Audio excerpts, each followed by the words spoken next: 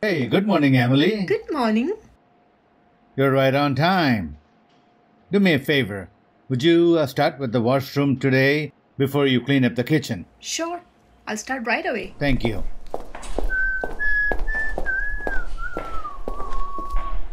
You know, traffic was insane. So you're making it sound so much fun. I can't believe you did that. Yeah, it was so good. Hola. Good morning. Good morning. I hope it's busy today. I really need the money.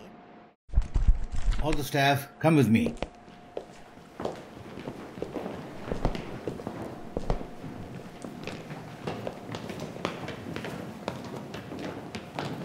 Today, we have to make some changes in the seating arrangements to accommodate a large reservation for lunch.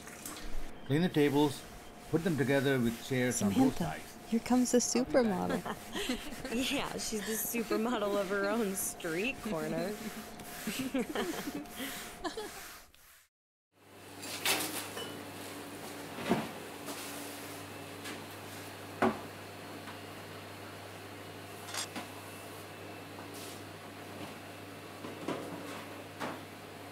Can we talk to you? Sure.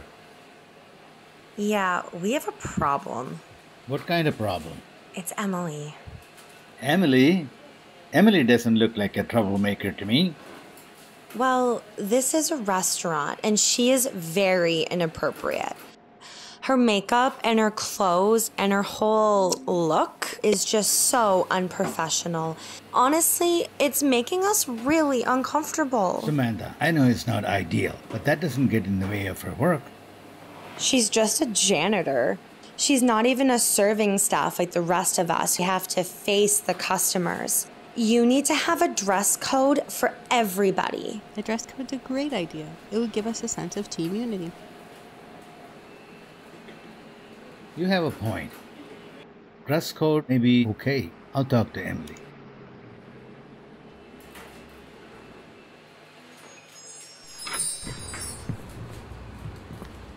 Emily, can I talk to you for a minute?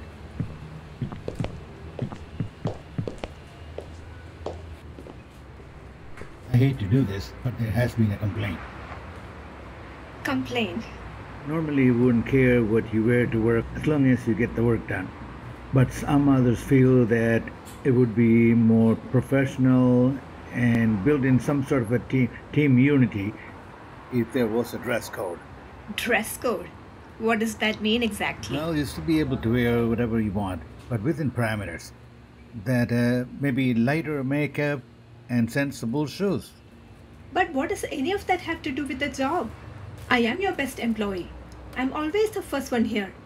I never complain and I never miss a spot. You know, before I started here, I worked as a model. Being in the ad industry, I learned to put on a show every day.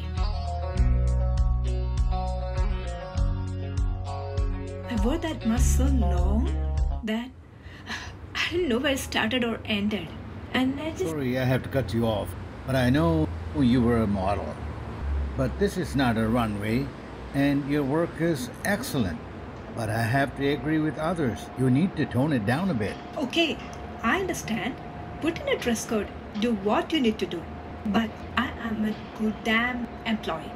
No matter how I look, I'm not going to change it unless it affects the quality of my work.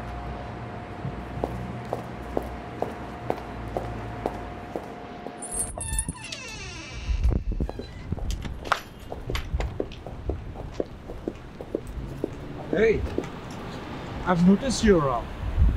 Hey, I just wanted to tell you how beautiful you are. Hey, come on. Can I at least get your number? Come on, it's just a number. You What don't have the to make it. hell, Oh, Ryan? Shit. What are you doing talking to that whore? Are you kidding me? Yes, you were. This is the third time I've Are caught you you talking shouting? to someone.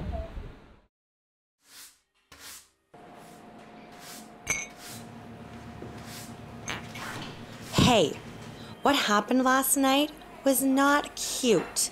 I know you're desperate, but trying to steal someone else's man is low. Even for He came you. up to me, so just leave me alone. You don't get to make a pass at my man and then just act like nothing happened. You prance around all the time, begging for attention. I'm not interested in your boyfriend. You think you're so above it all. But in the end, what do you actually have? No friends and no boyfriend. You are pathetic. I said let go.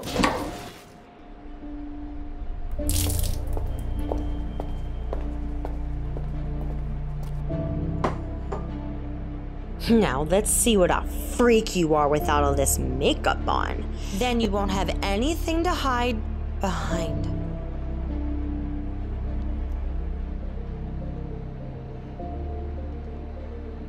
What's wrong with you people? Why couldn't you just leave me alone? I didn't wear this makeup to be better than anyone. I want to hide. When I modeled, this makeup gave me so much confidence. Like I could be anyone I wanted to be. But my agent, he took our relationship as something else. And when I said no, he just had acid thrown at me.